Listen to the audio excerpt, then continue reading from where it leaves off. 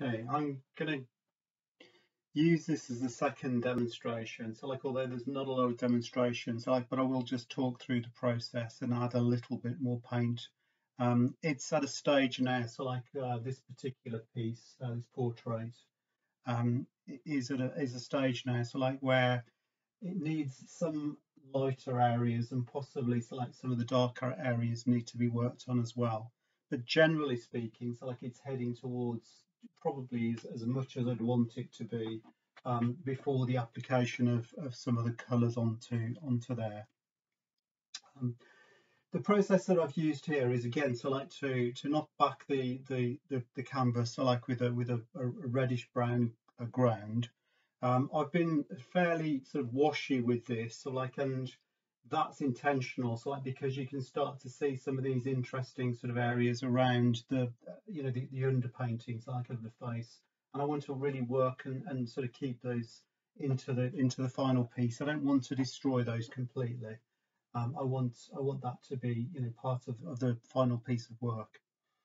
So what I did, was to trace this image off, using a TV. And I know this today, in the discussion that we had, I used a HDMI cable to attach to my laptop and back into the TV, which gave me the option then to use a tracing.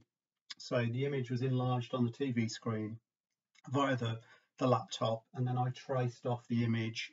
I then used the tracing to transfer that image to the canvas surface using chalk that had been rubbed onto the paper to begin with, and then work up just a slightly more definite sort of outline with a pencil, with a graphite stick, and then proceeded to work with the paint with the darker areas to begin with, so adding some of these umber.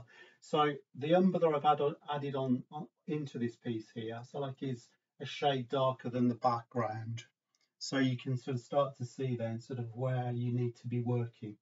So once that's in, I then started to add, using a round brush and a flat, I added in some of those other light highlights and lighter details, just staying with that tracing as well, not making it not trying to embellish it anymore, or try to be more painterly, but really keeping within that sort of basic outline of the tracing. And as I work this through, I would add a little bit more detail, but like I said before, I want to keep some of that underpainting in this piece. So I would again just work with the white, just applying, and I would also be thinking I have a reference in front of me, so I wouldn't be overdoing things and not doing things in a way that was moving too much away from the original image. But what I would do, use not very much paint, but work around the painting, thinking about where you need to just add those little tweaks. So not really, put lots of paint on, but just little areas. So you can see that you just working up these highlights. Some needed over here.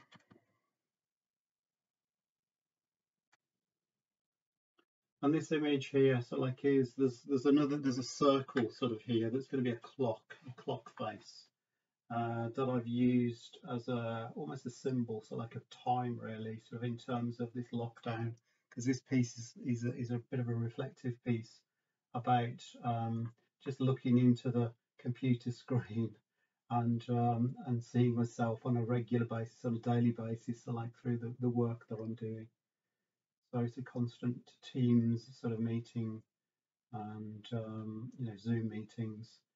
So I will just create little areas of light around those specks, and possibly a little bit of detail, lighter detail as well, on those glasses. Okay, and keep working until you feel that that's enough.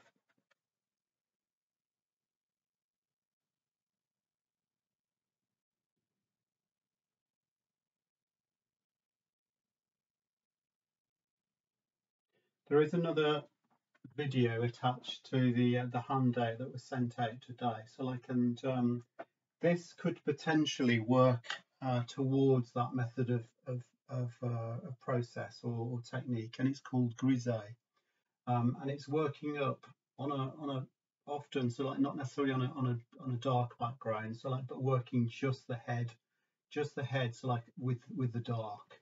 Um, there's a link, a web link, that sort of takes you, so like, to the demo.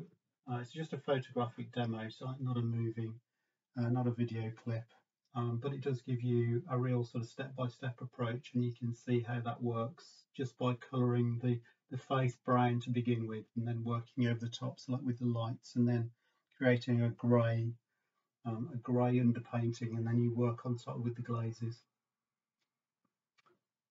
Okay, so I'm going to leave it there.